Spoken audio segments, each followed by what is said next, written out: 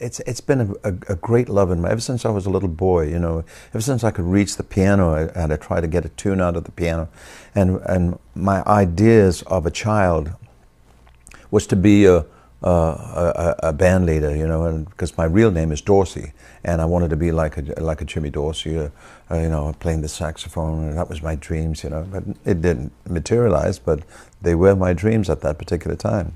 So I started taking lessons on the saxophone when I was 11 years old, and I finished playing the sax when I was 17, when I started singing semi-professionally in the small clubs.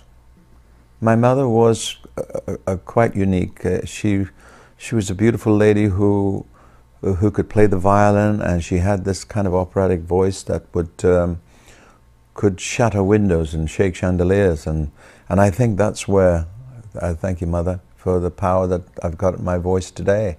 I think I got from Mum. Yeah, music dominates my life. It really does. I'm always thinking about what my next project is, and I'm always thinking about how to change my shows and what my next record is going to be like, and the kind of music I'm going to use on it. So it really dominates my life. It's a great. I mean, I love to play golf. Golf is my first, you know, I love as a game now. It used to be tennis and racquetball and you know, water skiing, and snow skiing. But now I stick to golf because there is limited time in what I do, because my touring takes up most of my life, you know.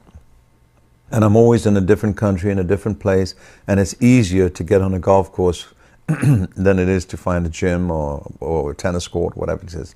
So that's what I do. But I'm always thinking about my music, you know, and even with the song, the totally amazing song that I have written with my daughter, and the title has been in my mind for 4 years.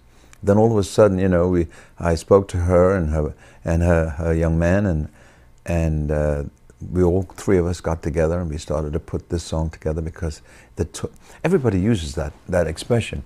Oh, it's totally amazing. So as soon as somebody says it, they'll think of my song, I hope, you know, and say, if they say totally amazing, oh, totally amazing, you know. It's a very happy song. It's my songs are a lot of my songs are very sad, and it relates to a lot of people, because people sometimes, you know, I like to have storylines in my music that can relate to people's experiences, and the nice part about it is, well, I feel once you've heard a story that relates to something you've experienced, it's like a release valve. It gets rid of that, you know, weird feeling that you might have, and it goes away, because you know somebody else has it as well. You know, you're not the only one, and that's I think is a good point in my music. But this one is kind of up tempo, and it gets you stamping your feet and clapping your hands, which is great. You know, I've recently done this a tour of Southeast Asia, and I went to countries I'd never went to before, and you know, I've been in the business over the 3 decades, so but not to go to a country is kind of unusual for a performer who has been lucky enough to get a global career right from the beginning. You know, I mean, Release Me was my first song, and it really did give me a global career. Around the world, it went to #1. And so constantly after that, my record companies released my albums all over the world. And so it gave me that wonderful experience of being able to travel to these countries, you know, and visiting them. Now, this Southeast Asia tour, I visited India, Sri Lanka, I've never been to before. We went to Bombay, which is Mumbai, and Delhi and Calcutta, you know, Singapore, Hong Kong. Did I say Hong Kong? I did, didn't I? I go over sometimes. I've been to so many places, you know. But it was quite an experience. We did it for the tsunami benefit, and being in those countries and knowing these people know my music and sing the songs with me. Wow, that's powerful. It really is powerful to know that thousands and thousands of miles away, people know your music and speak another language and can still sing your music. I went into a small club, and it was a working man's club, And I was 17 years old, and I wasn't supposed to drink, but I had a pint of beer, and I took this pint down, and it gave me a good feeling. And everyone was getting up and singing, so I got up and I sang. And I got a standing ovation. You know, people came up and said, "Who's your agent?" I said, "I don't have an agent. I'm not in show business." But you see, I'd already started my life at that particular time by priming myself by doing things in front of the mirror, or singing with the radio and records and things like that. So I'd primed myself and I was ready. So when this little moment came along, I gave it my all, and they thought I was a professional. But I hadn't even started. Yeah, and that was the start of my career. Then I went and found out what key I sang in. I liked what they were doing to me. I started to give me this, and I never got that playing the saxophone. So I decided to learn what key I sang in, and I started playing those little clubs, and that was my apprenticeship in the business. And from there to now. My birth name is Arnold George Dorsey. Then I changed it to Jerry with a G. And then I was fairly successful in England with the Jerry in my early 20s. And then just after I came out of the service, then all of a sudden I got tuberculosis, and my career hit the dirt. And I had to start all over again, and you know, having that, it was like having a dreadful disease in those days. But thank God, you know, He looked after me, and He said, "You've got more work to do in this world." And my life went on, and I couldn't get back as Jerry. So then I'd met Gordon Mills, who was managing Tom Jones. I'd met him earlier on. We were friends before then, and he said, "I think we better change your name." So changed it to Engelbert, and the rest is history. Everyone calls me Eng now, E-N-G-E, because that's the first four initial letters of my new name. And so Eng has been like with me for over 3 decades, and I'm kind of used to it now, you know. And Gordon was responsible for making me what I am, because he took this young man from Leicester and made him a world name, which was quite fantastic. And I was very thrilled with that. And he was my best friend. And then we parted company in 1976 because I felt that, you know, he wasn't giving me the attention he was giving the other guy. Man, believe me, my honest opinion is that he liked him better, I suppose, than he liked me, maybe. But for me, Mr. Tom Jones is probably one of the greatest singers in the world, and I'm a fan. So, you know, so it was his choice, and I just parted and went my own way. But he was quite a genius, Gordon Mills. You're doing approximately 100 shows a year right now. Mm-hmm. How long can that continue? And well, as long as the people, my career is my life. It is my life. I enjoy working. I enjoy singing, and while I've got that fan base out there that still want to see me, I want to keep going. You know, maybe when God calls me, it will all come to an end. But until then, I think I just want to keep going. I regret it in a way. I would like to have made a few movies, you know, and because with a performer, you're in the minds of the people for the day, for the week, or so, maybe a little longer, and then it sort of disappears, you know, if you do a great show. But if you do a movie, it's in their minds for posterity, because you can keep rewatching it. You can't make that show happen again. But thank God we do DVDs now, because that's the only way people can get to see your performance on a regular basis, you know. I did a television commercial over in England, and it was a beer commercial, and it was quite funny. You know, it was with a very famous comedian over there, and we just had a wonderful time filming it, and it's great. It's a great. It's another little jump start in your career, and it gives you a little kick, a little lift, and and puts you in the public eye a lot more because they're seeing you a lot more and saying, oh, he's still around. Sometimes you don't get home that often, and therefore, people just seem to think you disappeared off the scene. And of course, a commercial will bring you back, and a new record brings you back, a DVD brings you back, and you have to keep telling the people that you're still around, and I try to do that. I'm a very ambitious person, that's one thing, and not stubborn enough. I'm a Taurus, the bull, but I'm not argumentative. I don't like arguments and things like that. But I do like people who have a true professional approach to life, and I hate people who are lackadaisical and just don't do things in a very slipshod way. I enjoy totally professional approach to life, and I would say that I am sympathetic towards situations, and I am benevolent because of my charitable work, and I'm quite a loving husband. Yeah, and I love my kids, and I love people. I really do. I love people.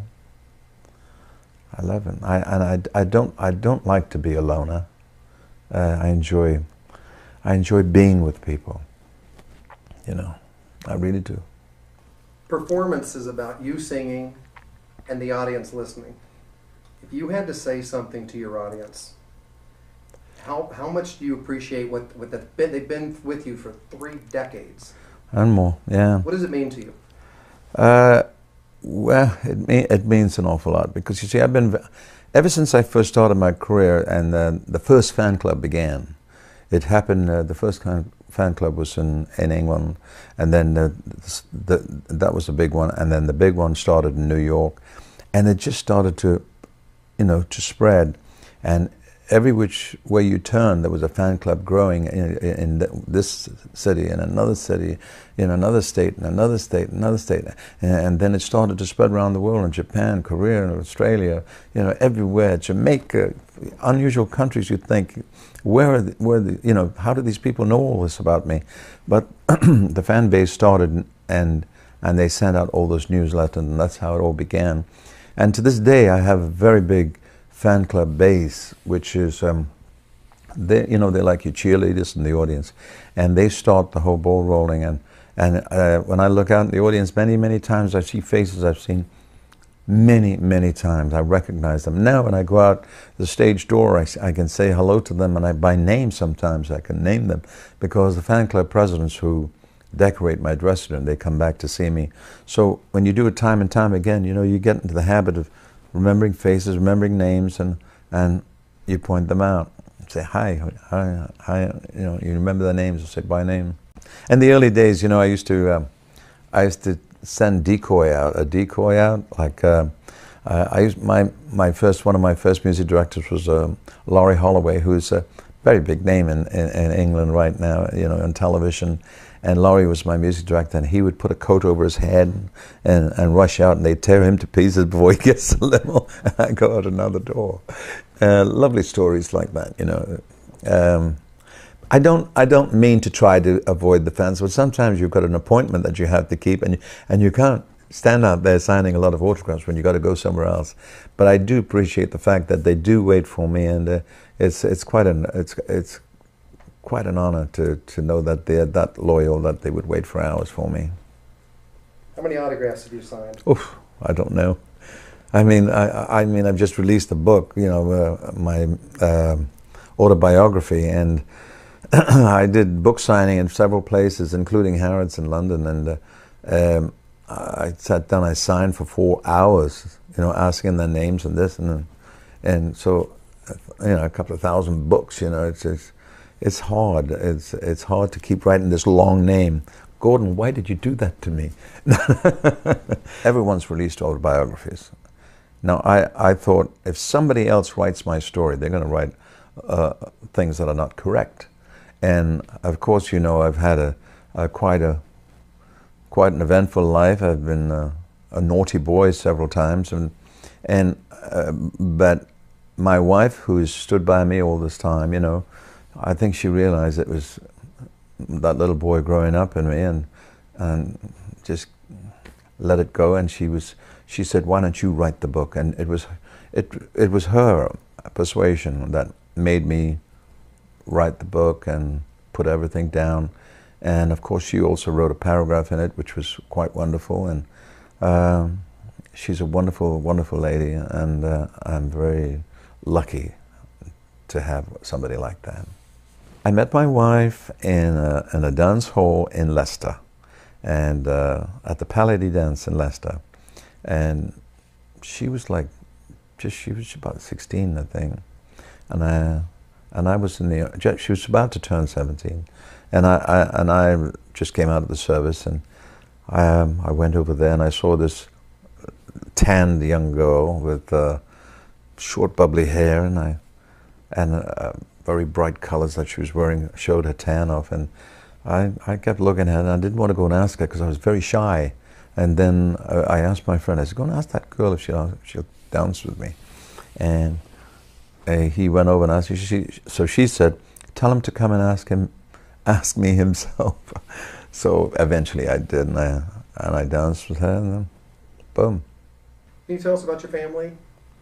My family, I've got 3 boys and a girl. My daughter Louise is a songwriter and a singer. She sang on stage with me many times.